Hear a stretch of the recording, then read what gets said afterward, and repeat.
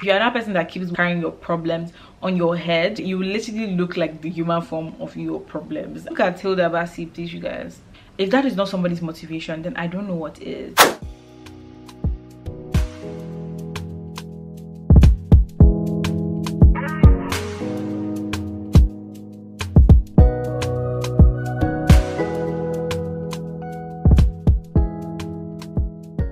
Hi guys, and welcome back to my channel. My name is Ifeoba. If you're a returning subscriber, thank you so much for coming back and for sticking with me.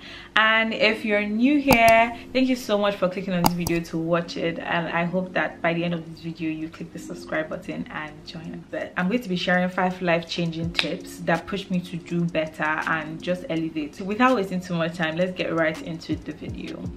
Okay, so the first tip that I'm going to be sharing is overcoming negative thoughts. I was listening to the I Said What I Said podcast. Jola and FQ were just talking about how if you let these negative thoughts rule over you, you're not going to persevere at anything. Every obstacle that comes your way or any hurdle that you meet on your way, like on your journey, you're just going to be like, I knew it.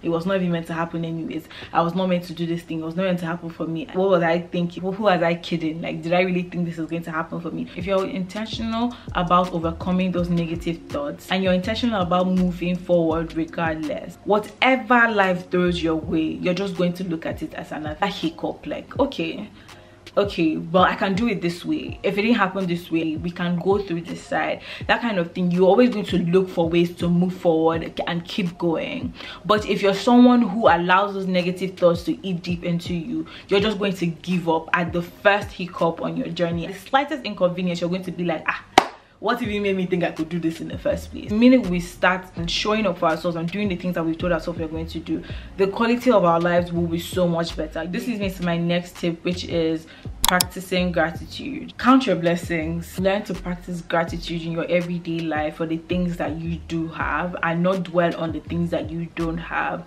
You thank God and you practice gratitude for the good things that are happening in your life. More good will come. You'll become so much happier. You'll be at peace. You'll just be content with the things that you have instead of constantly chasing the next thing. That's not a good thing. If you're that person that keeps dwelling on the bad and you keep carrying your problems on your head, you will literally look like the human form of your problems. Third tip is learning to love yourself.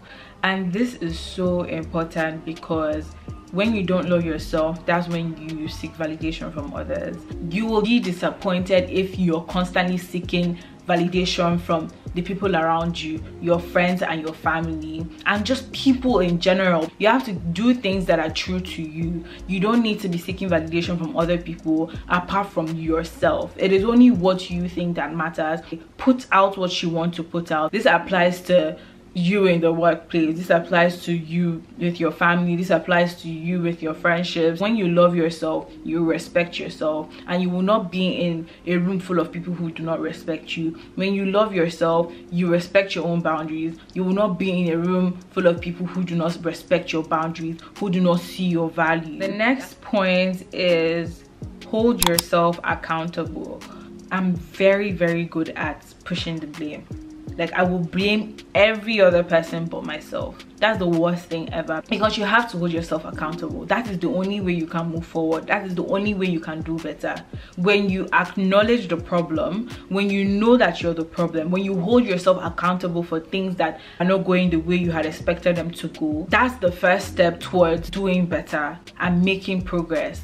You're not being consistent on YouTube. That's why your YouTube channel is not growing. You haven't met your weight goal for this year because you haven't been going to the gym consistently and you haven't been eating healthy. You're losing friends because you're not being intentional about your friendships. You set a goal to learn how to drive this year or to be driving yourself everywhere, yet you haven't signed up for that driving school. Stop making excuses. And I'm also talking to myself because I am my own problem and I need to do better. At me. The next and the final tip is to surround yourself with like-minded people. If you have a group of friends who don't have the same mindset as you do, let's say for example you decided that you want to get closer to God and you want to like be attending church every Sunday, you want to be attending midweek services, you want to be a worker in church, all of these things. Let's use that as an example. And you have people around you that are giving you bombastic side eye, just surrounded by people who are not doing any of those things. Do you really think your relationship with God is going to get better when you're surrounded with people who don't have the same desire that you do? You need to surround yourself with people, like-minded people, who will push you, who will motivate you. The things that we are constantly seeing on social media, we internalize, we digest these things. When your TL is constantly filled with things or people that don't really inspire you, those trash things that that doesn't fit anywhere in where you're trying to get to in life, or who you're trying to be, or what you're trying to do with your life, it just doesn't make sense, because you'll be internalizing a lot of rubbish. That's why it's very important to surround yourself with the right people, and you need to only follow people for the content that you know that inspire you and motivate you and helps you to get to wherever it is that you told yourself that you want to get to. Look at Hilda Baci, please, you guys. If that is not somebody's motivation, then I don't know what is. That was the last tip for this video. I really hope you guys enjoyed watching this video as much as I enjoyed filming it. If you like this video, don't forget to like, comment, share, subscribe, and I'll see you in my next video.